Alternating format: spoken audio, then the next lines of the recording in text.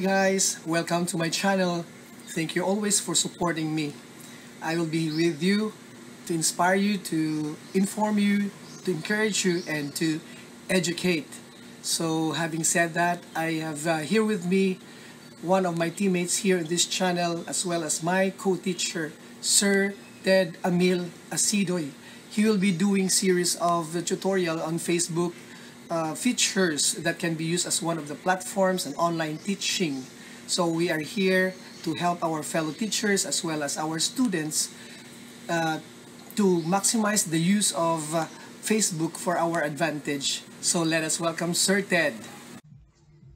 Good day. So as tasked by Sir Russell Sumbito, I'll be creating a series of video tutorials about applications we can use in teaching online. So this tutorial is first of the series focusing on the platform Facebook, specifically the Facebook group. But before that, I would like to share this message from Joshua 1, verse 9. Have I not commanded you? Be strong and courageous. Do not be frightened and do not be dismayed. For Lord your God is with you wherever you go. So in these times of crisis, as the pandemic intensifies, teachers are encouraged to get out of our comfort zones. So we're always afraid of things we do not know. So some teachers are skeptical in using these applications because they thought it's complicated. And some teachers might say that we should focus on the traditional way of teaching. But I think learning is a continuous thing regardless of age. So if we try to teach or if we try to coach our fellow teachers, I think we can simplify things. So please follow the mouse pointer, the red one, so you will not get lost in this video. So let's begin with installing Facebook in your smartphones. So majority of the smartphones has Facebook pre-installed already. But if you don't have a Facebook app, you should go to Play Store and try to find Facebook. And then you search. So Facebook right here, in my case, you will see an open button instead of an install button because Facebook is installed already in my smartphone. So if you have already installed your Facebook, you should open the Facebook app and then you should go to this option. In this tab, screen, you will see a groups tab. If you try to click the groups tab, you'll be redirected to the screen. So you have your groups and create and this part right here. So this part right here are all of the groups that I'm a member with. So if you try to click your groups, these are the groups that you have created. This one, groups you manage. So to create a new group, you should click the create button. So if you try to click the create button, you'll be redirected to the screen. So create group. So the name. So for example, I'm creating a group with my advisor in it. So grade 9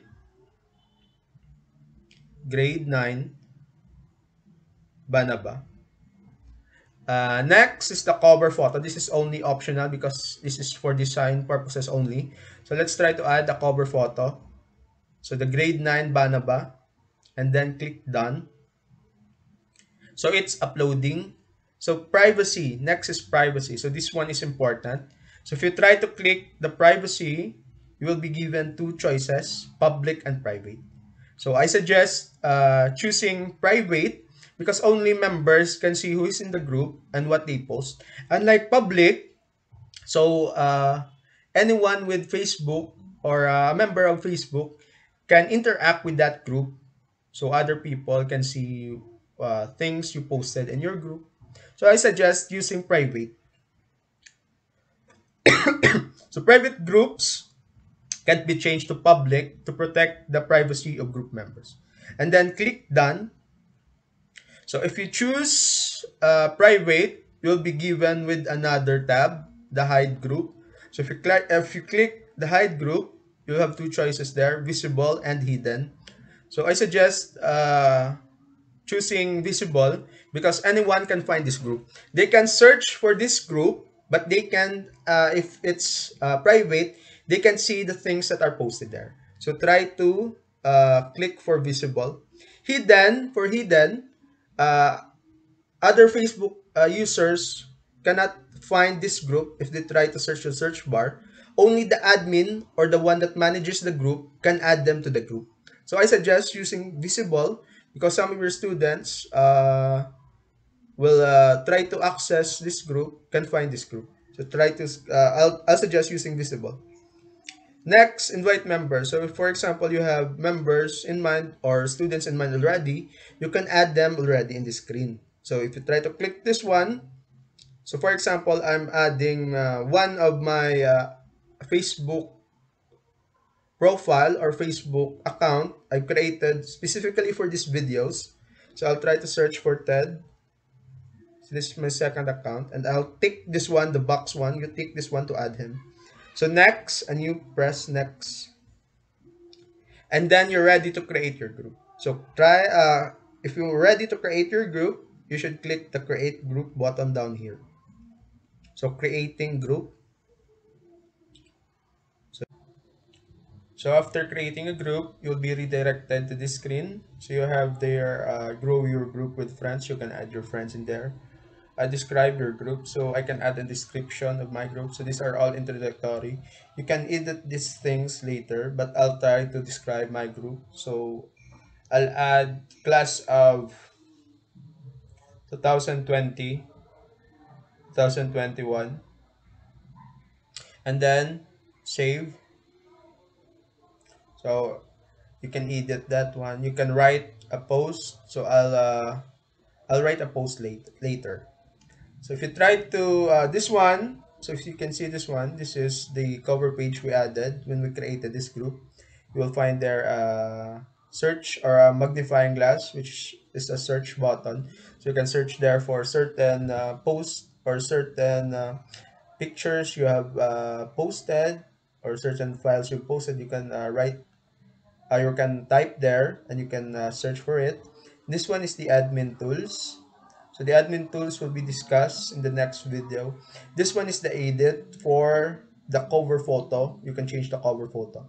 This one, if you try to click the grade 9 Banaba, the name of your group, it actually contains all of the information of your group. So about, so this is the description I typed a while ago. Class of 2020, 2021. So private, so this is the privacy of your group, and visible. View group history, so this is the date the group is created. So recommended by admin. So if you have other existing groups, you can actually give or you can recommend your members other groups to join. So you can click this one and you will have the recommend existing groups. Next. So next we have their members. So as you can see, as of now, I'm the only member because the my other account, I still didn't open it yet to accept the invitation for this group. So if you try to search, if you try to click see all, you will find there invited, block, the invite button, admins and moderators there. So you can, if you can click invited, so this is the list here, list of people you have invited. So Ted is invited, but or I didn't accept the invitation yet. So I'll go back. In the block tab, these are, if you block someone in here, you can find the list of people you block or people that don't belong in this group. You can block them. The next button, this one is for invitation. You can invite all your students, your friends here. You can search for them. So RV, so Ryan, so Russell, I can add them here. Didi, so Ruben. So to invite them, you should click this invite buttons here. Next, I'll go back. Next, so members, so Ted Emil is an admin. Group activity, so 3 new posts today. We have 1 total member, so I'm the only member. Created 5 minutes ago. So back. The next button is the invite button right here. So if you click this invite button, it's still the same with the one I showed you a while ago. So you can invite people here. So back. So this is the page. So these buttons right here, These are the things you can post in here. So files, photos, and events. But I'll discuss that in the part, I think part 3. For part 2, we'll be focusing on the admin tools. So I think that's all for now. So thank you for listening and see you in the next video.